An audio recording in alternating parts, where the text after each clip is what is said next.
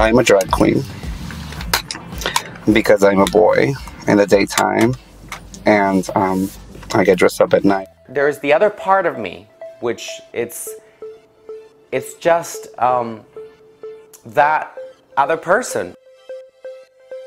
You know, I play that Whitney Houston, it's not right, but it's okay, and I'm going through the emotion, and by the end of it, I feel good about whatever the hell I was going through. Drag queen es muy expensive, porque la gente no parece, pero cada cosa, los cristales, las plumas, el maquillaje, todo eso hace una serie de gastos. No, bitch, not for what we doing. No, baby, we pay the bills with what we do.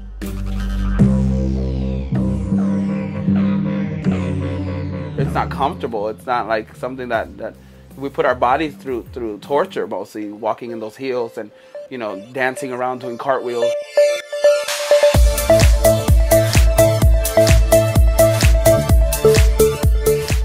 You know, I'm just dressing up as an illusion, you know, and I'm making good money out of it. We are people, that we're regular people, that just because we wear high heels or doesn't make us any weaker.